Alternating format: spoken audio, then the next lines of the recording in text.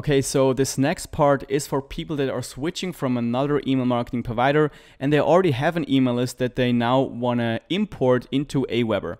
If you are just getting started with email marketing and you don't have any contacts yet, just skip ahead to the next part where I'm showing you how to create a registration form or a landing page.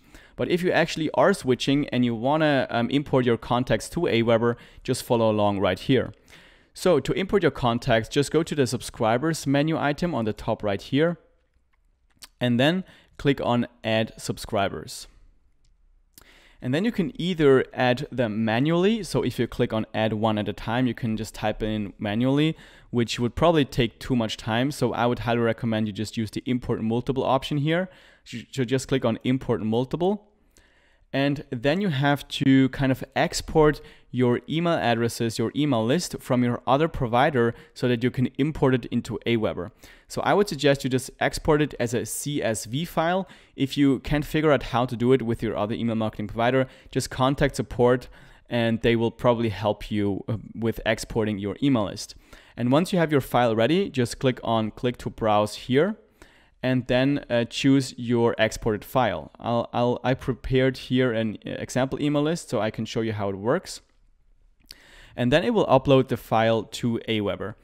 And here we can decide if you want to only add the new addresses or also add addresses that are already on our AWeber account. It probably doesn't matter because you don't have any contacts on here already. But I would just only add them once, because if you have contacts multiple times, it doesn't really make sense and you have to pay for them twice. So I would just do it only add new. And then you have to kind of assign different informations about your subscribers to an attribute here in AWeber. So what I usually just import is the name and the email address, because everything else I don't really need. I don't need to have the location. I don't need to have the IP address and all that kind of stuff. I don't really care about it. But if you do, just go through there and then assign it to a tag or to an information column right here. So it already recognizes that the name belongs to the name right here and then the email belongs to email. And that's fine for me. So I'm just going to scroll down and then click on Next, Confirm Opt-in.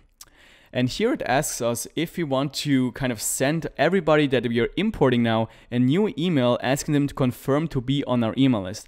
And I would highly recommend to not do this, because they don't really care if you're switching from another provider to AWeber. And a lot of them probably won't re-opt in to your email list and you will lose a lot of subscribers. So just click on No, they don't need to confirm to join my list, and click on Next here. And then if you want to, you can also give them a tag. This is kind of how you can keep track of your interest of your subscribers. So you could say something like, everybody that I'm importing right now will get the tag imported, let's say imported from MailChimp, something like that, so that you know that these are the subscribers that you imported. But this is optional, you don't need to do this. Now click on Next. And then you have to tell them how they joined your list, because they want to kind of make sure that you're legit and you're not trying to kind of send spam to just random people.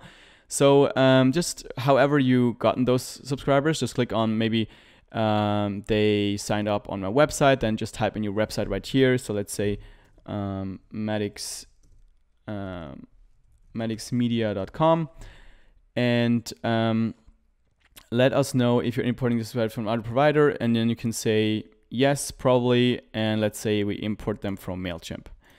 Then click Submit your import, and then the import is processing. So you won't be able to access your contacts immediately, so you won't be able to send an email to them immediately. They have to kind of confirm that everything is legit here. And it probably takes like 1 or 2 hours until they have confirmed this, and then you will be able to have access to your subscribers. So then when you want to check if the import of your email list actually worked, you can head back to the subscribers menu right there, and then you should see all of your contacts once they're actually processed.